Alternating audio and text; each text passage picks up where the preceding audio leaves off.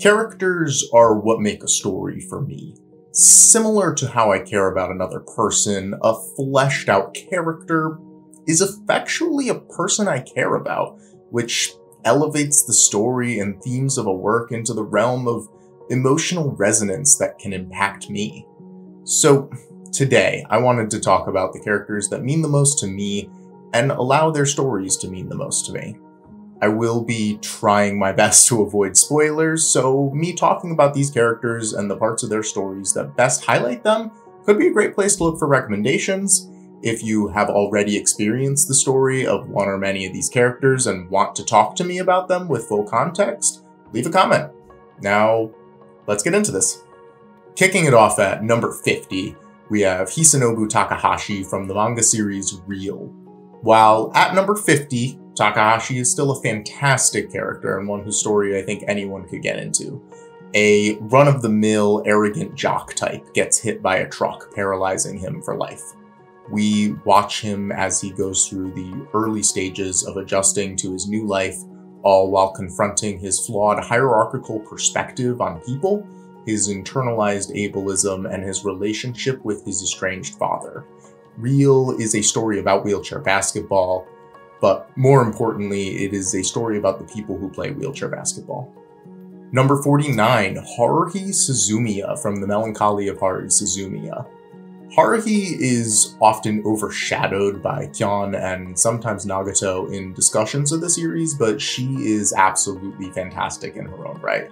At first, she appears to be a manic pixie dream girl type, but I think she avoids the worst parts of this trope. She is a deeply flawed person, often actively hurting those around her, but her central conflict is an understandable one. She is terrified of just being normal, that the world is as boring as it seems, and she is in no way special. Through her arc, we explore this philosophy, including how it is based on an unfulfilling means of finding self-worth, and what a better way would be, all while addressing how she is unfair to others. Number 48, Rin Tosaka from Fate Stay Night. Another character often overshadowed in serious discussion on the series, Rin, at least in the visual novel, is a complex human character. We get a detailed look into her perspective on life and how the events of her childhood, such as spoilers, and being forced to become the head of her household at a young age with only a manipulative murderer to guide her. From there, we watch how her ideology clashes with Shiro's and makes her question her morality. Furthermore, in Heaven's Feel, we see how, spoilers, leads to a profoundly emotional and cathartic climax that brings her unique perspective that has been refined by, spoilers, to help her become the best version of herself. Number 47, Kenzo Tenma from Monster. Tenma is a strangely unique character.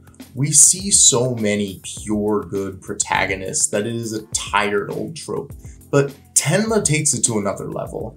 He values human life so much that it really affected my perspective on the media I watched for a while.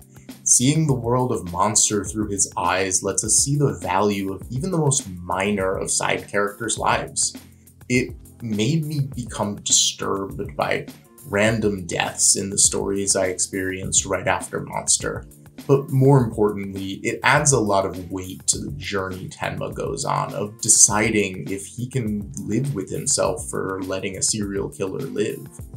The gravity of the act of murder he is considering in wanting to kill the serial killer weighed against the human lives that will be taken by the hands of the killer works so well because of how good a person Dr. Kenzo Tenma is. He is immobilized. Number 46, Tsubasa Hanakawa from Monogatari. With our first Monogatari character on the list, I feel obligated to warn that Monogatari is an uncomfortable work to watch, with a pervert, and I guess I'll try to have YouTube not be mad at me, so lolicon? in the lead role.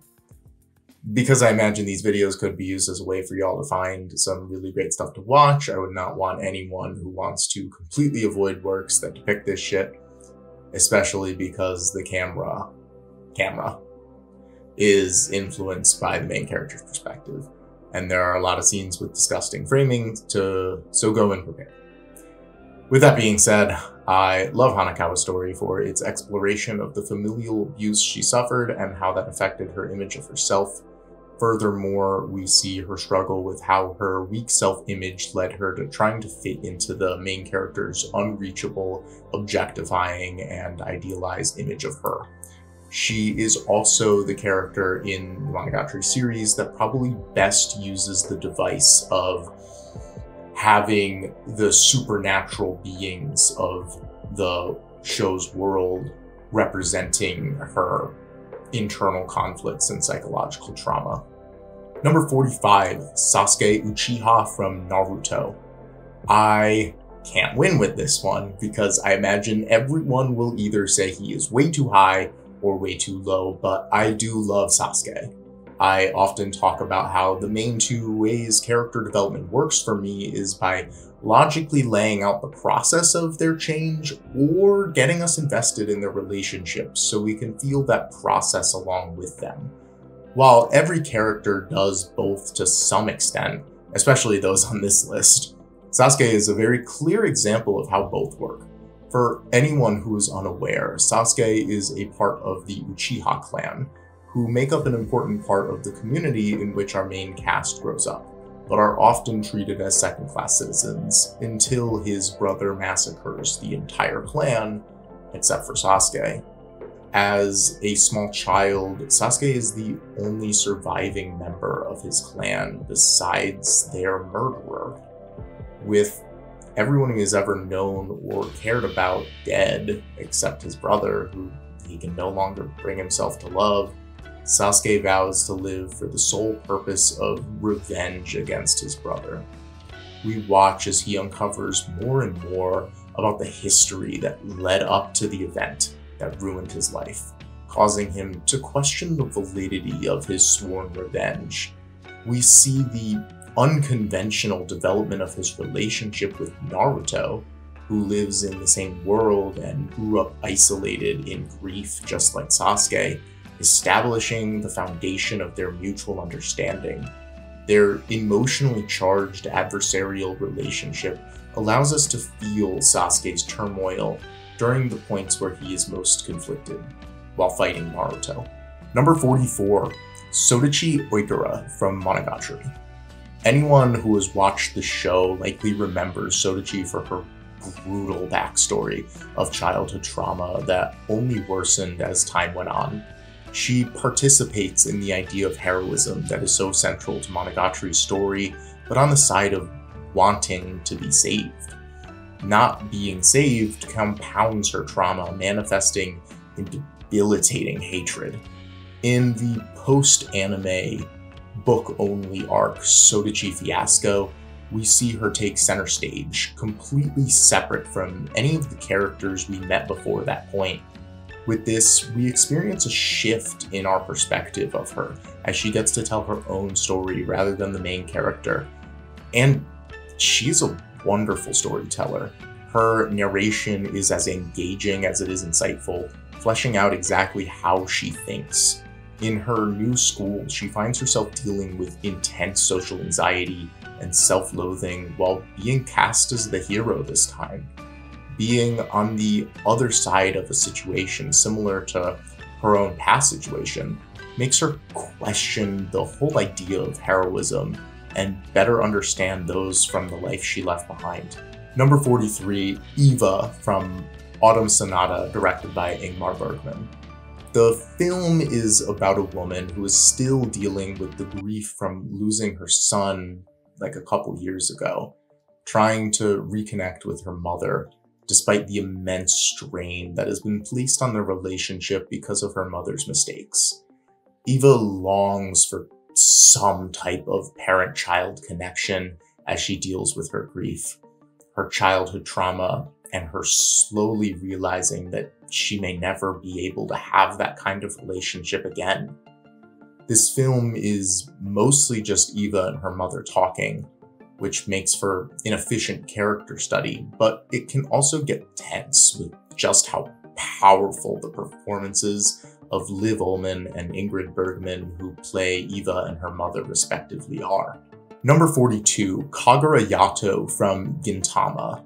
I'll try to save the general Gintama praise for a later entry that more fully embodies that, but Kagura definitely does all that stuff too. There is plenty of unique Kagura stuff with her family situation.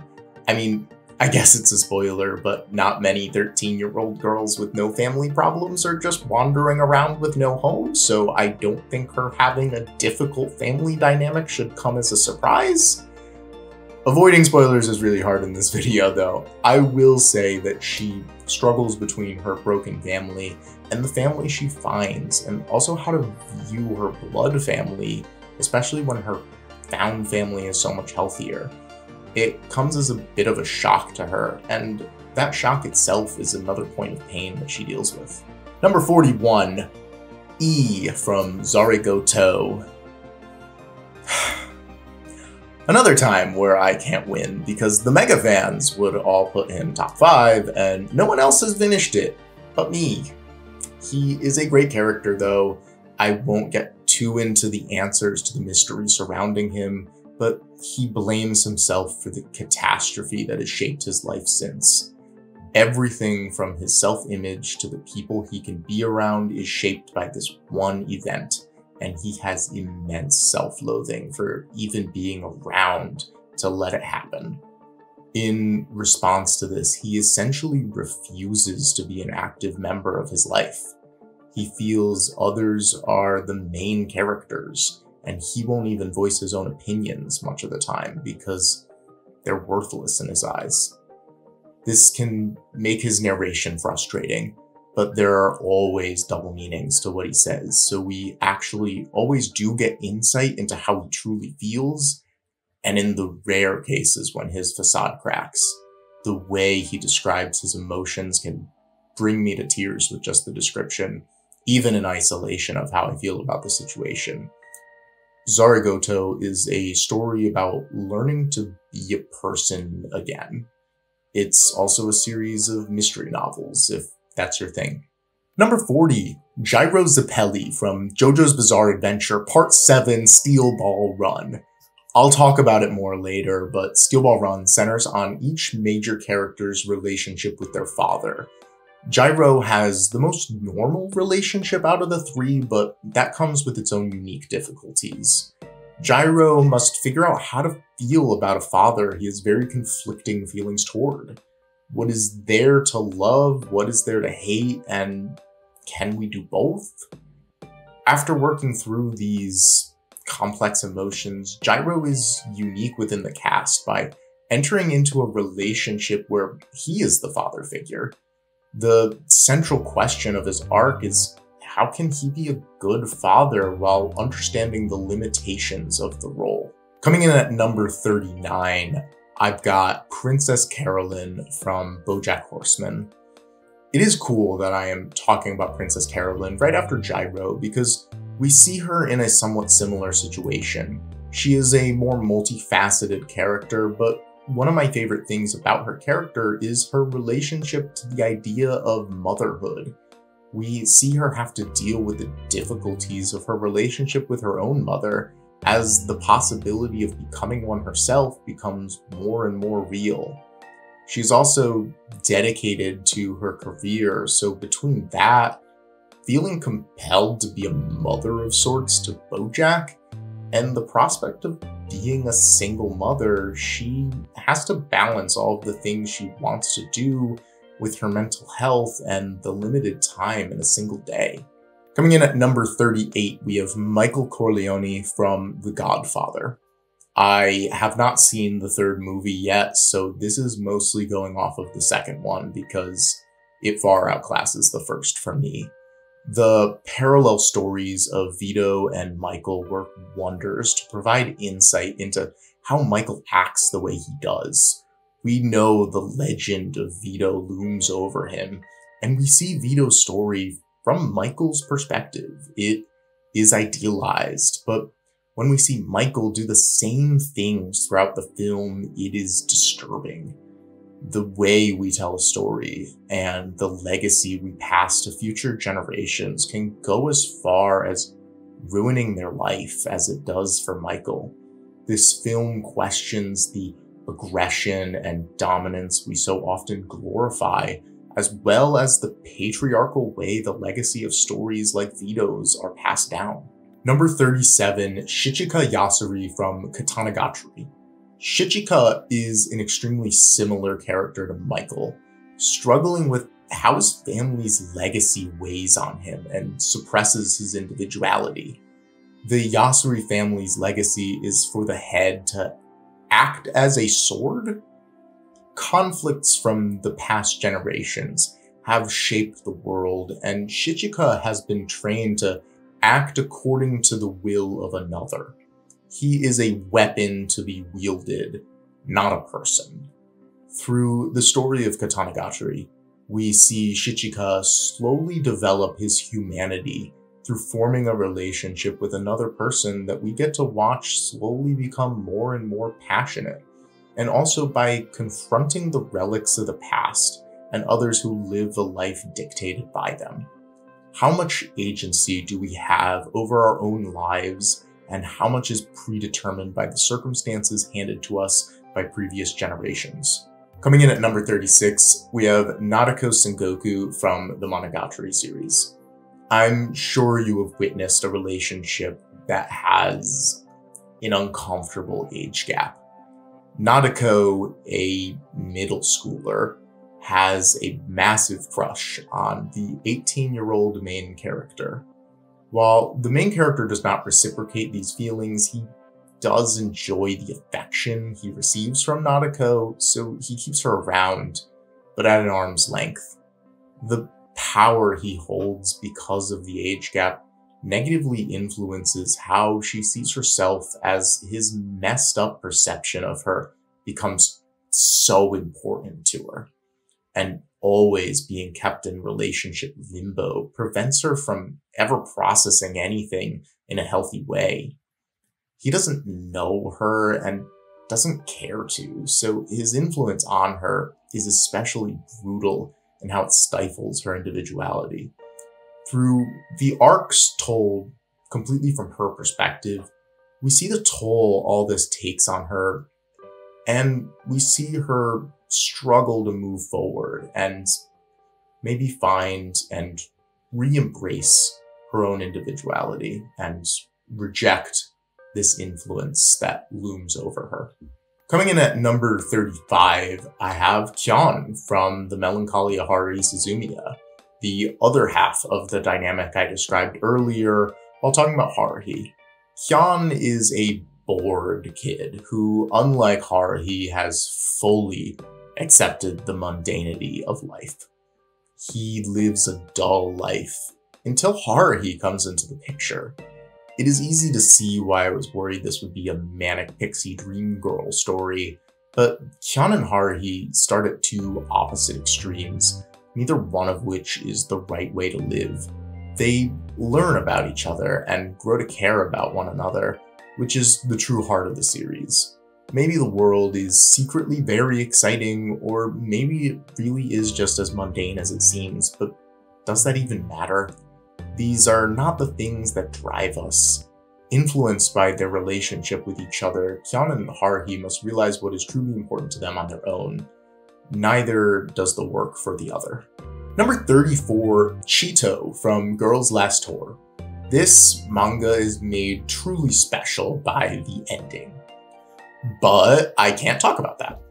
I can talk about everything else though, because it does not exactly have a continuously developing plot. Girls Last Tour follows two girls, Chito and Yuri, as they travel through the post-apocalyptic remains of their society. They run into a few people, but for the most part they are alone in a desolate world. They are always at the risk of death and are always looking for food. They have heard of a place where society lives on, and they're headed there, but the bulk of the story is just them existing in this bleak world. Contrary to everything I just said, it is a very relaxing read. Chito, especially, is very aware of how grave their situation is, but there is still life to live. Chito and Yuri explore the little wonders they can find and just hang out. It is peaceful and often fun to just see these characters experience their little joys. While this manga is not literally realistic, we also live in a horrible world filled with suffering and are in constant conflict between that knowledge and trying to believe in happiness. And that is what Girls Last Tour is about. Moving on to number 33, I have Yu Koito from Bloom Into You. This is the definitive teenage romance story. For many people, our teenage years are a time defined by constant change. I mean, we'd all always be constantly changing if our circumstances allowed us to, but that's a whole other discussion. Anyway, because of these changes many teenagers experience, it is easy to fear relationships that won't last. How could you possibly tell someone you love them when they might be a whole different person tomorrow? Yu struggles with this question as she considers the possibility of a romantic relationship.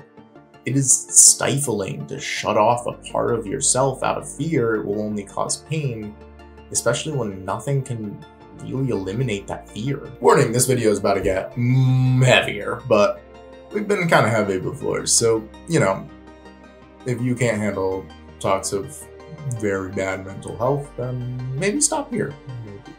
And that's okay. But just a warning. Number 32, Shoya Ishida from A Silent Voice. A film that opens with our main character, Shoya, attempting suicide. Before he goes through with it though, he wants to tie up loose ends, including reaching out to the girl he mercilessly bullied as a child for being deaf. This sets our story in motion.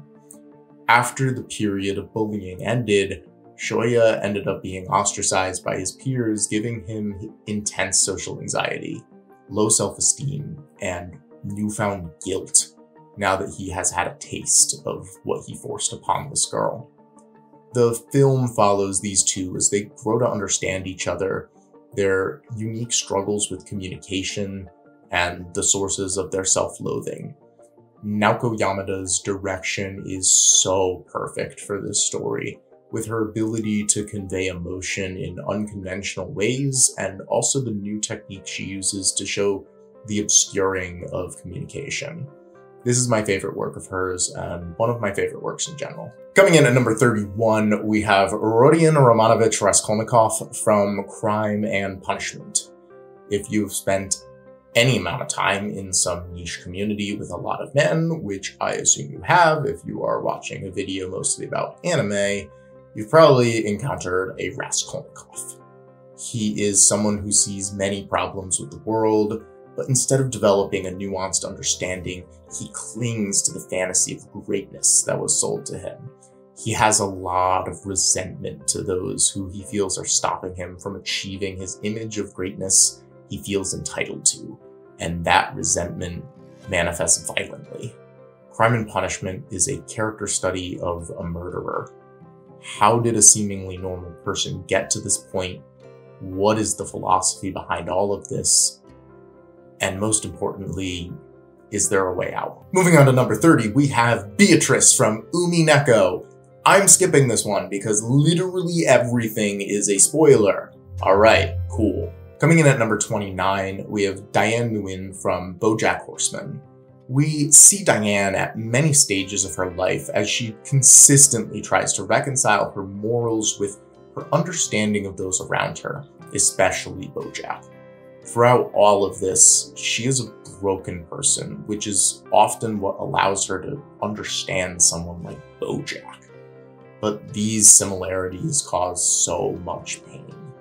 Can she be the person she wants to be despite all of the ways she feels she's been damaged? She feels this damage should make her a better person and be for the best, which is how she avoids the full weight of what she's been through, but everyone around her who has been through stuff are terrible people. Coming in at number 28, I have Tomiya Okazaki from Clannad. Clannad is a pretty standard show about high schoolers, but throughout it all, we always have this strained relationship between Tomiya and his father in the background, and the developing relationship between Tomiya and the girl he likes' family more in the foreground. We watch as he learns what family is. What makes the show special comes after he graduates high school, though. We see Tomiya go through much of early adulthood, including the prospect of starting his own family. His perspective on all of his family's shift as major life events happen, and he ends up in different roles within a family, giving him a greater understanding of what family is. There is more to this show, a lot more, and it goes to some very dark, very emotional places, but I won't go into that because spoilers. Number 27, Sakura Mato from Fate Stay Night. There is really not much to say that is not a spoiler because you know absolutely nothing about her for the first 2/3 of the story. But once she gets a little more of the spotlight, we see her horrific past and her struggles to form meaningful relationships while having to wear facades in fear of the people she cares about most, blaming her for her trauma. She deals with learned helplessness and blaming herself for her trauma that has been ingrained into her by those responsible. Between that and dangerous coping mechanisms, she has a disturbing arc, but one that is deeply sympathetic and finds a cathartic resolution.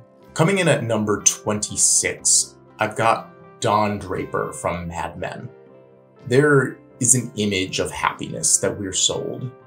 Don Draper knows this image all too well. He has money, a beautiful wife that he cheats on with other beautiful women, 2 kids, a big house, and a prestigious job at an advertising agency where he sells this image to others. The only problem is he's miserable. Through a modern lens, Mad Men questions the ideals of the 60s and the capitalist and patriarchal values that their influence continues to force onto us today.